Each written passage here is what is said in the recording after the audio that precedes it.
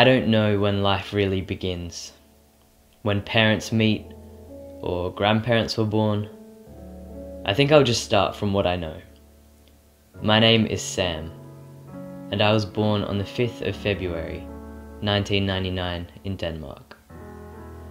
Just after I came out of my mum, she exclaimed, "He's so cute," when the nurse moved my umbilical cord from between my legs. Well, let's just say there was something missing. And that is the story of how I became a girl. Well, sort of. Spoiler alert, my mum's womb isn't my only coming out experience.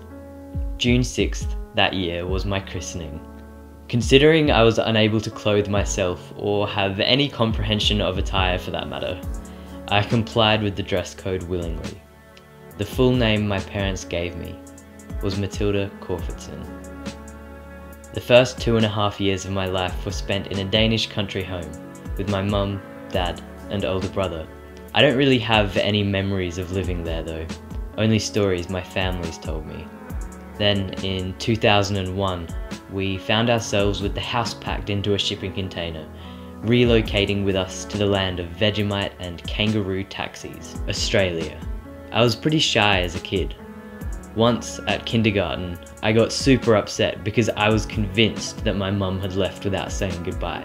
Good thing she was just a phone call away, and our house is about 100 meters up the street.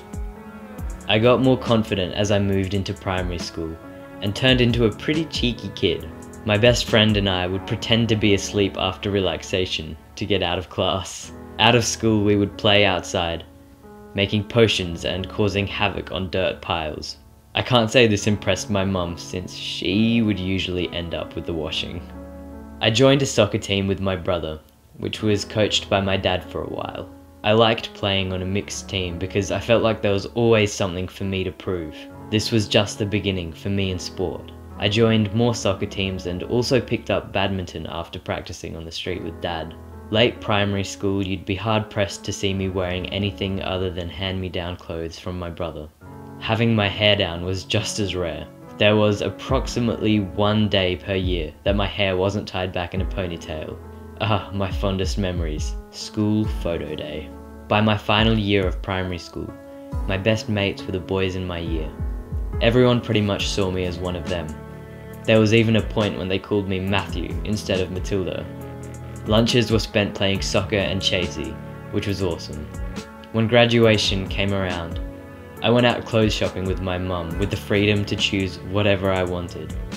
Naturally, I decided on bright green high-top Converse, blue jeans, and a Puma Sports t-shirt.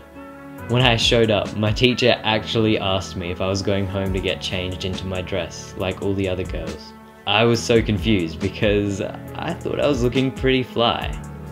It was then I started questioning my clothing choices.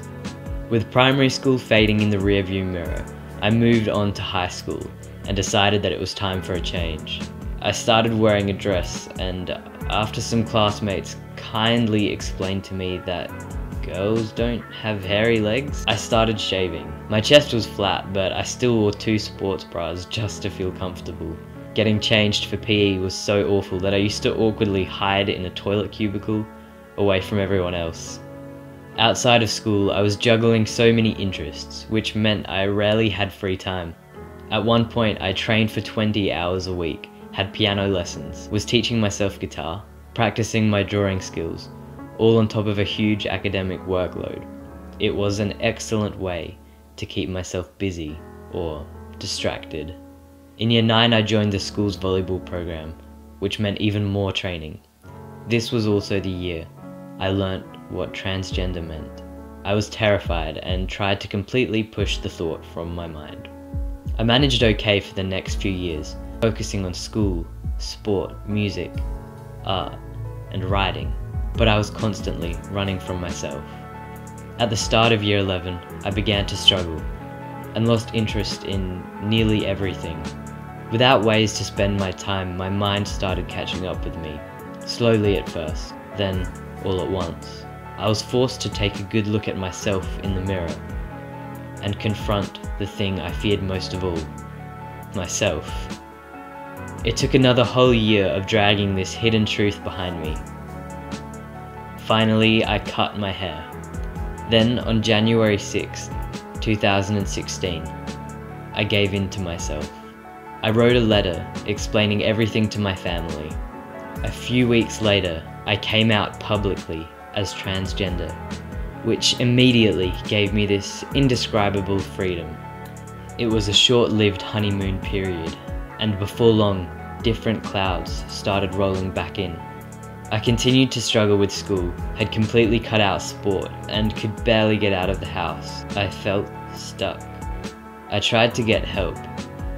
It took a long time to realize that help from other people would only work if I was willing to accept it fully, to stop denying problems and take life into my own hands. The decision to change came from the realization that transitioning won't solve everything. I needed to heal myself. Slowly, I started bringing myself back to life. First in notebooks, then out loud.